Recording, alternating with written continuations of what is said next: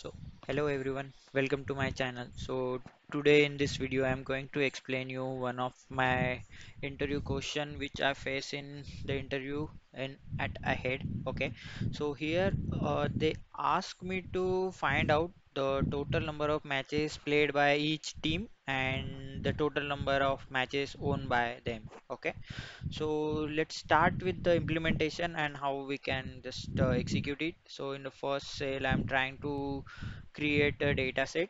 This is the something random data I have created. Okay. So now if you can see, we have the team 1, team 2 and the winner. So now they are more interested in the output with the team name. Suppose if I give you an example, they are interested in like team name.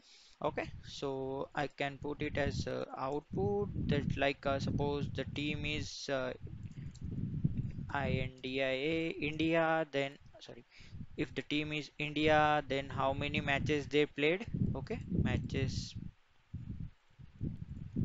played, so let's count it like India played at the first. India played three matches here as a team one, and yeah, India only played three matches as a team one. So total matches played by India is three and won matches. So how much or how many they won are so let's assume like this, or out of these three, India won all the three matches. Okay, so here also they are expecting the three. So in this way they are more interested in the output, which should be in a tabular format. So yes, let's start with this. Yeah, but yes, before that there may be multiple methods to implement that, so I'm going to use someone with the help of union and doing the aggregated in the one go. Okay, so let's start. So here I am trying to create one data frame. Okay, which contains the two field team and winner.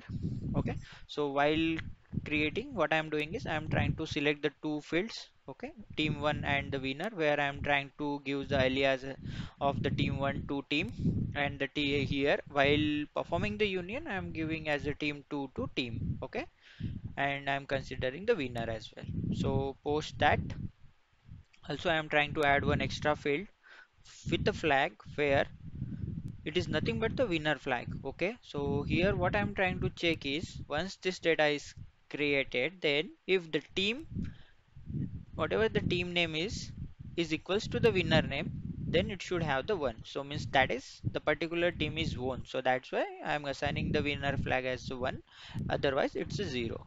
Okay, hope you understand. So let me execute. Okay, so it, maybe I missed to import something. So let me add from pyspark.sql. Sorry, I can import pyspark.sql.functions as f, and let me execute. Yes, so it's done. Let me execute it again.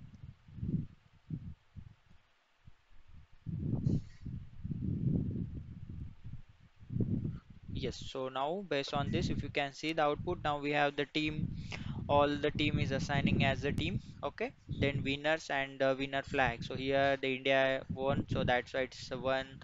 Here England won, that's why it's a one. Here maybe South Africa and New Zealand, here team is not matching with the inner, so that's why it shows that New Zealand is won. So if you can just go down here, if you can see, yeah, or somehow the same it will work. Okay, so yes, now we have the team name, winner list and winner flag as well. So based on that, now just to calculate the how many matches they played, we can perform the group by on the teams. Okay, then we can just check the count. Okay, count of a star or count of something to just consider as a total matches, and then we can take the sum of the winner flag, where also the group by is the team. So accordingly we can get our result.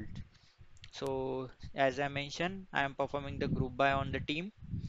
Post that, I am performing the aggregated of count star and giving alias as a total matches played, and then again winner flag, where where I'm trying to take a sum of winner flag and alias as a total matches won. Let me execute this. So yes, now if you can see, we have all the required result. For Team India, they played the 3 matches and total won is 3. Similarly, for England, they played 3 and the total matches won is 1. And for other, so let's validate it for something. So let's validate it for Australia. Okay, Australia played the 3 matches and one is only one. Okay, so let me go to above section where we have a data.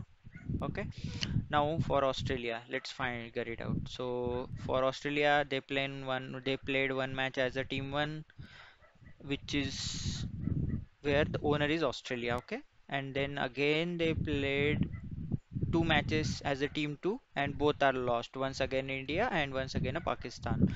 So yeah, accordingly we are getting the correct result where Australia played a 3 match, 1, 2, and 3, and Australia won one match against England. So yes, we are getting the correct result.